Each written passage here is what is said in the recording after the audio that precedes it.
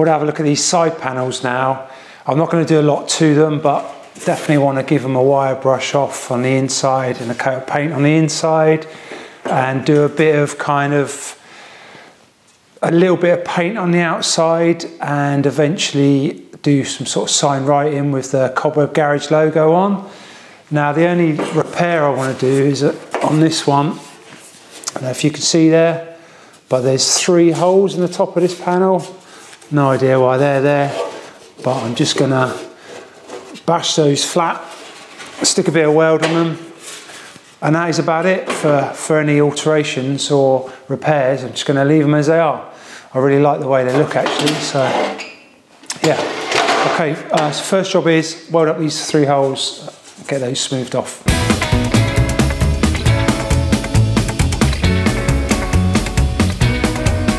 Now the world don't move to the beat of just one drum. What might be right for you may not be right for some.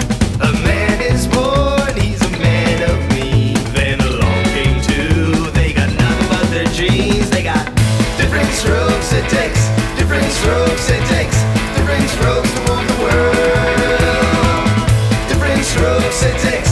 Quite pleased with that little bit of welding. I managed to set the welder up just right. Feel like I'm learning something. Didn't blow any holes through this sort of thin metal. So pleased about that. It's not perfect, but obviously the panels are battered and rusty anyway. So the main reason for that was just to get rid of these holes so the rainwater doesn't run down between the panel and the loop there and rot it out.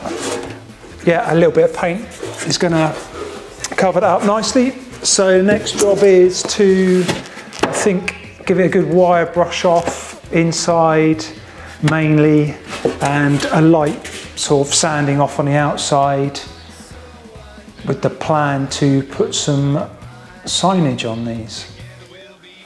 All right, let's get on with that. Different strokes it takes, different strokes it takes, different strokes to move the world. Different strokes it takes, different strokes it takes. I bought this DA random orbital sander recently. I know most people use them off an air compressor, but I don't want my compressor running all the time, so I got this electric one. I used it on a bit of woodwork actually recently, pretty good, but I bought like a soft pad which goes on there, and then you put your sanding discs on that. So I'm going to give that a go and see if I can give both front and back of the side panels a go over with that.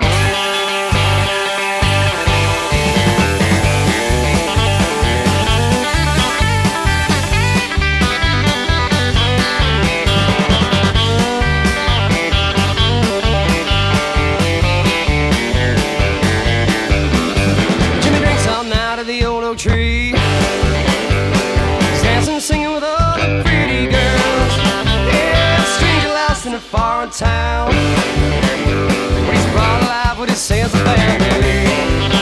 Yeah. Got the inside of the panels painted up. I literally used up whatever paint I had left. So there's some brown there and some black. And yeah, interesting enough, you can, didn't really notice before, but you can see how dented and bashed up these panels are when you put a bit of paint on. But it doesn't bother me in the slightest. So the next job is to do something with the outside, ready to put some sign writing on. Now the plan is with these panels is to keep them looking old, battered, patina finish, but I kind of want them to tie in with the rest of the scooter. So I'm just going to do some light painting to match the rest of the loop, just around the edges, leave some rust coming through, etc. Yeah, try and be a bit creative with it. So I'll put some rust treatment on these panels, but I've not covered the whole panel. I've put it along the edges, which are sort of vulnerable to the rot, and also I'll put it on the areas on the side, which would be like less susceptible to rust. So I've left the top surfaces to look a bit more patinaed, and also that gives me sort of fairly good base to put some sign writing on there. But just going to let that cure now for a bit, and then we'll wipe the excess off, see how it looks. Well, he works summer job, it lasts till springtime. waits at the door to help the other side. Yeah, his mother moves to her darkest cloud. Not turn around, but man, that's the place to hide. Yeah, by the bridge, it's over. It's back on these panels, getting them ready for some sign writing, and yeah, that's where I've got to so far. Use some of that mustard paint, but keep in some of the original patina, and I can actually sand back some of this new paint if I want to show more of the old patina there as well. But I want to get the sign writing on there first. Anyway, the first thing is just going to give it a little scuff up with this sort of fine Scotch pad, actually from Halfords. But yeah, let's do that first.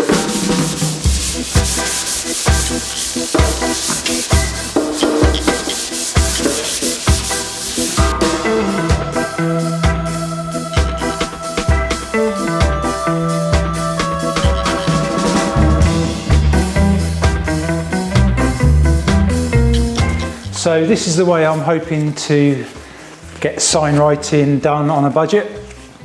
And basically I've asked the local vehicle sign guy to print off these on vinyl. And if you can see there, it's basically the logo, Cobweb Garage logo. And the letters are cut out, even the drop shadow bits are there. So I've got one for each side of the panel, and the idea is I'm going to lay those on the panel, paint in between a bit like a stencil, and yeah, budget sign writing. First of all though, I am going to just trim them down a bit so I can position them a bit better on the panels and see how they look.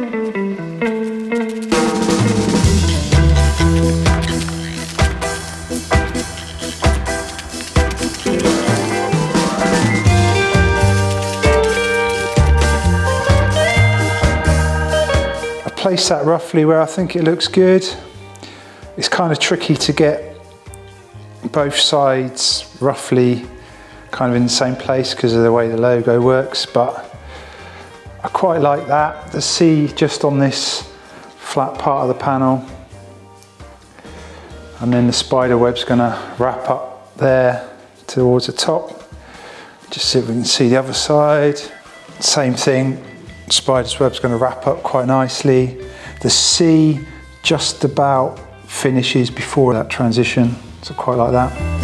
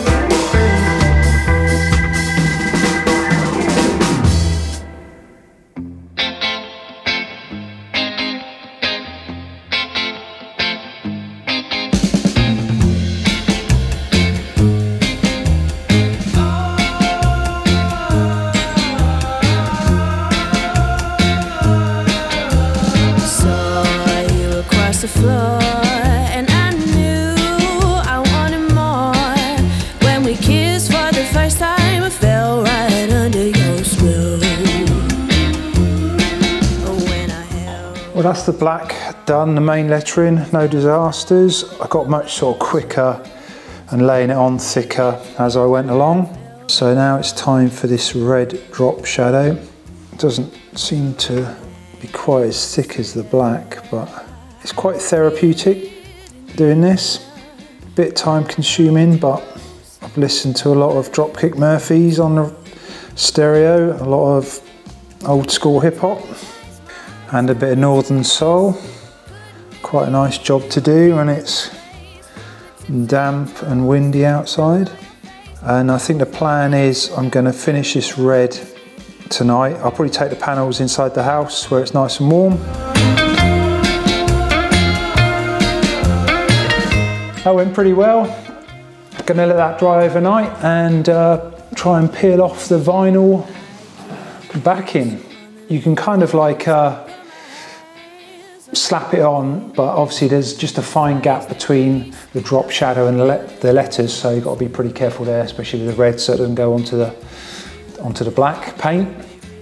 But seemed to go all right. Yeah, can't wait to peel that off and see how it comes out. So see you in the morning. When we kissed for the first time, I fell right under your spell. When we got together, I fell right under your spell. When I held you close, I fell right under your spell. With that first embrace, I fell right under your spell.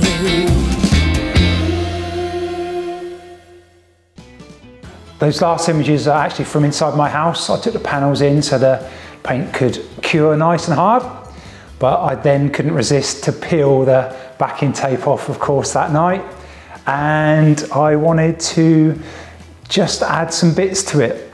And I basically put the Oddbod. I put some shading in the cobwebs as well, which I think just finishes it off nicely. Obviously, when you're doing the technique which I used, you know, you can't have like the shading printed out by the vinyl printer. Well, at least I don't think you can. So I left that off the image I gave to the vinyl printer. So I've added those by hand, the shading in the cobweb.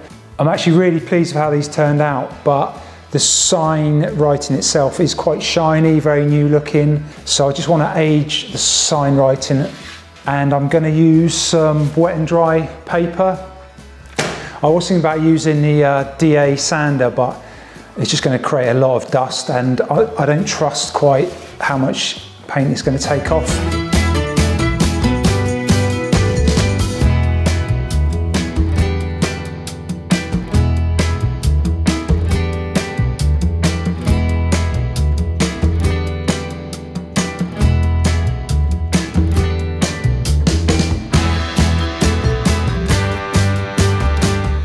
Just wanted to try and show a before and after sanding, and that is after, which is quite dull. You can see some of the paint just wearing through, and then when I go to, this is the before, you can see what it was like before, super shiny, just looks a bit like it's just been sign written, which of course it has, but yeah, you can see that, and I don't think that quite suits the battered panels. Quite like it where it just wears through a bit. Quite pleased with how they look now.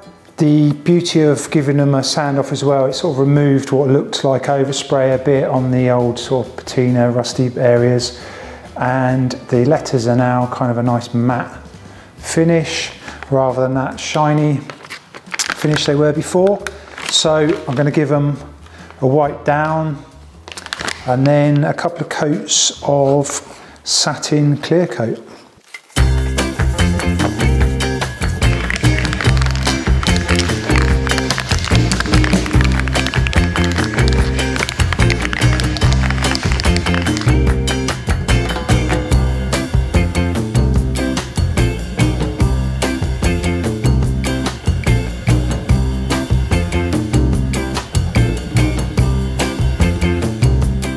Panel's looking really good and the clear coat is going hard.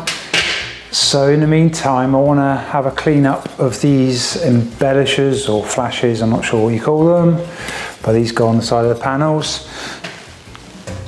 So I've got a bit of wire wool. I've also got my Dremel tool, might give that a go. But yeah, they're pretty filthy and need a good clean before going back on the panels. Let's get on with that.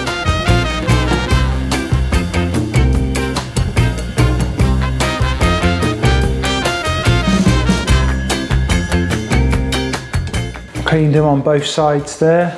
They're not shiny, but I don't want them to be shiny. I just want them to be cleaned up. There's the other one. Yeah. So let's get these on the panels, see how they look. These came out lovely. Look at that. The next job is to put these panel handles on.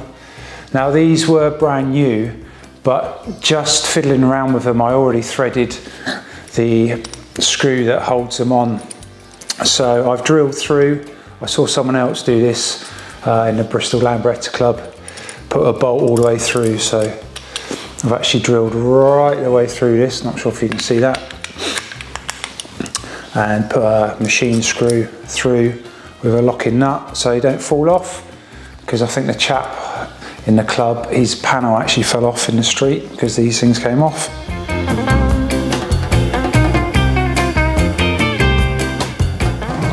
Looking pretty dapper. The whole panel now has really come together. So I want to put those on, but just want to have a little job to do, and that is to fit the panel beading on the frame. So I've got a new one here in grey to match the cables, etc. I actually went for Casa Lambretta one because hopefully the quality is going to be a bit better. So let's get that on the scoop.